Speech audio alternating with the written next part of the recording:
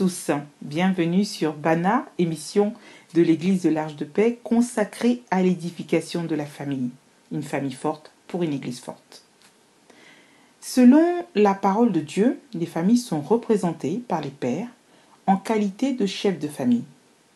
Ces familles sont régies par 3 valeurs, l'amour, la soumission et l'honneur, permettant ainsi à ces chefs de gérer leur foyer. Comme l'indique Ephésiens 5, versets 22 à 25 et Proverbes 22, verset 6. Tous ces devoirs à remplir permettent de garder l'équilibre de la famille et de garantir son statut de chef.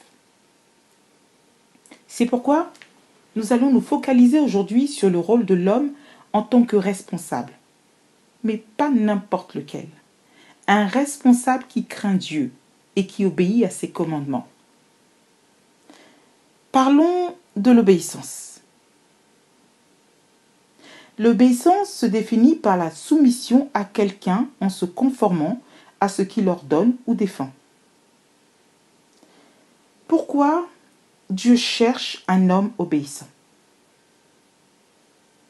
Nous vivons dans un monde où l'homme a perdu sa place dans le foyer. À l'image d'Adam dans le jardin d'Éden. Genèse 3, versets 9 à 12. Détourné de la présence de Dieu, il perd ainsi le statut de chef de famille.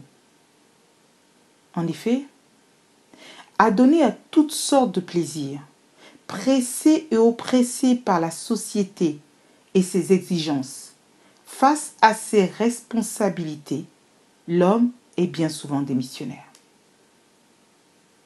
Raison pour laquelle les familles sont aujourd'hui disloquées. Elles ont perdu toutes les bonnes valeurs et certaines finissent même par renier l'existence de Christ. Prenons l'exemple d'un homme dans les Écritures qui a fait preuve d'obéissance. Nous verrons ensuite comment cette obéissance a été salutaire pour lui et sa famille. Genèse 7, versets 1 à 5. À cette époque-là, le péché s'était tellement accru à tel point que Dieu avait prévu d'exterminer l'être humain de la surface de la terre. En effet, Dieu s'était repenti d'avoir créé l'homme. Mais la Bible nous dit que Noé trouva grâce aux yeux de l'Éternel, car Noé était un homme juste et intègre. Il marchait avec Dieu. Genèse 6, versets 8 à 9. Nous pouvons replacer l'histoire de Noé dans notre contexte actuel. Compte tenu de la crise sanitaire que nous traversons, Dieu cherche un homme obéissant à ses instructions pour le salut de sa famille. Le verset 5 du chapitre 7 nous précise que Noé exécuta ce que l'Éternel lui avait ordonné. Noé, un homme prompt à obéir, il a conditionné sa famille et tout ce qui lui appartenait dans ce qu'il croyait juste. Il a su partager la pensée de Dieu aux siens et a su ainsi jouer le rôle d'un leader responsable connecté au Saint-Esprit. Voilà le type d'homme que Dieu recherche, un homme qui va se lever pour approfondir sa relation avec Dieu et ensuite la partager au reste de sa famille pour que cette dernière soit sauvée de la mort. Quelles sont les bénédictions rattachées à la vie d'un homme obéissant? La première bénédiction est le salut, comme l'atteste Acte 16, verset 31. Paul et Silas répondirent, « Crois au Seigneur Jésus, et tu seras sauvé, toi et ta famille. » Comme nous venons de le voir, Noé a pu sauver sa famille par sa promptitude et sa persévérance dans l'obéissance aux instructions du Seigneur. L'obéissance à une personne implique automatiquement la croyance et la foi en cette dernière, et donc nécessairement de la confiance. Autrement dit, il est impossible d'obéir sans pour autant croire et accepter le règne et la seigneurie de Christ dans nos vies. C'est pourquoi, en Christ, nous sommes sauvés par la foi. À l'exemple de Corneille qui a su apporter le salut au sein de sa famille, parce qu'il marchait dans la crainte de l'Éternel. La Bible nous dit qu'il était pieux.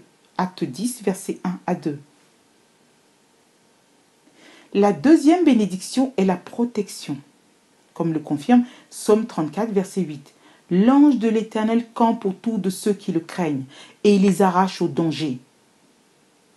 Celui qui marche dans la crainte de l'Éternel obtient automatiquement sa protection. La crainte dont nous parlons ici fait référence au respect, à la révérence, ainsi qu'à l'obéissance que l'on manifeste à l'égard de Dieu. Ainsi, un homme obéissant est celui qui crée un environnement propice à la protection de Dieu dans son foyer. Il est rassuré et vit une vie de paix. La troisième bénédiction est la prospérité, comme l'indique Psaume 128, versets 1 à 4. Heureux tout homme qui craint l'Éternel, qui marche dans ses voies. Tu jouis alors du travail de tes mains, tu es heureux, tu prospères. Ta femme est comme une vigne féconde. Dans l'intérieur de ta maison, tes fils sont comme des plants d'olivier autour de ta table. C'est ainsi qu'est béni l'homme qui craint l'Éternel. L'homme qui marche dans l'obéissance est épanoui. Corps, âme et esprit. À cela ajoutons qu'il est aussi épanoui au sein de sa famille. Et cet épanouissement impacte également sa femme, ses enfants, ainsi que tout ce qu'il entreprend. Notre prospérité dépend donc de notre obéissance à Dieu. Un homme obéissant est un homme prospère. 3 Jean 1, verset 2. À l'instar de Noé, Dieu recherche un homme obéissant qui joue pleinement son rôle de chef de famille afin d'y apporter le salut, la protection et la prospérité en Christ. Merci de votre écoute. Soyez bénis et à très bientôt sur BANAH.